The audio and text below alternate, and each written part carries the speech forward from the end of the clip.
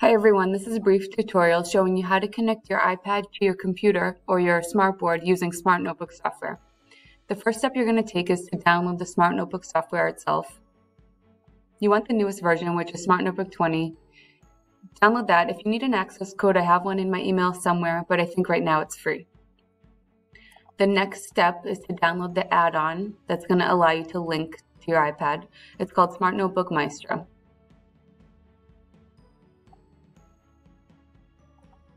It's down here, number 3, Smart Notebook Maestro add-on. Download that.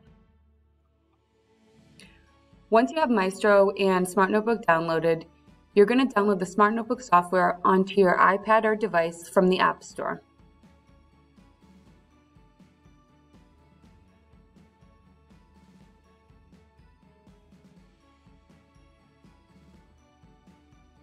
Now we're going to connect to our iPad. So I'm on my laptop, I'm in Smart Notebook, and I'm going to go over to my tabs on the left here, yours might be on the right, and go down to the one that looks like a puzzle piece. These are where my add-ons are. I have Notebook Maestro right here at the bottom. I'm going to click on that, it's going to bring me to this QR code, and then I'm switching over to my iPad.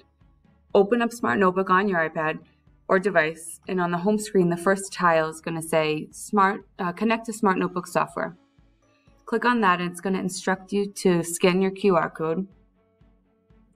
So I'm scanning, and on my iPad it says confirm the connection from the Smart Notebook Maestro add-on.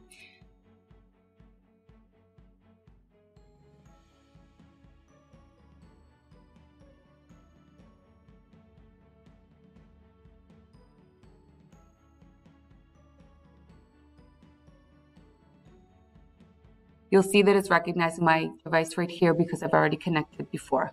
iPad 35, connect. Now I'm writing from my iPad and it's mirroring to my computer screen. If you have any questions, let me know.